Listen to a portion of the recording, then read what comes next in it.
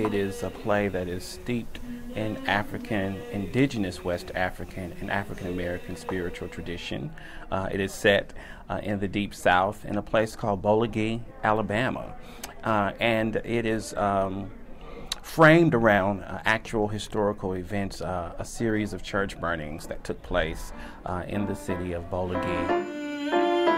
The name of the play is Every Tongue Confess, by an up-and-coming playwright, an amazing playwright by the name of Marcus Gardley. It's really exciting because I was able to communicate with Karen Sims, who's actually a staff member here at Lehigh University, and actually interfaced with her church, Shiloh Church, which is geographically situated in Easton, Pennsylvania. And I simply reached out to the drama ministry there and was fortunate enough to have a number of actors audition.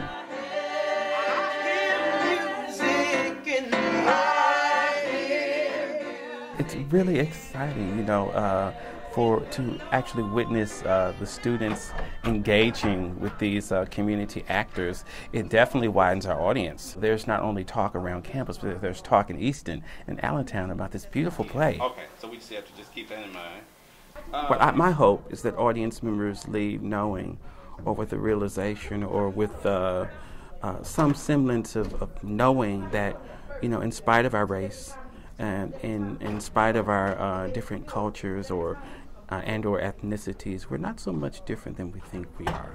And I think that is the thematic link, and that is the engine that drives Every Tongue Confess.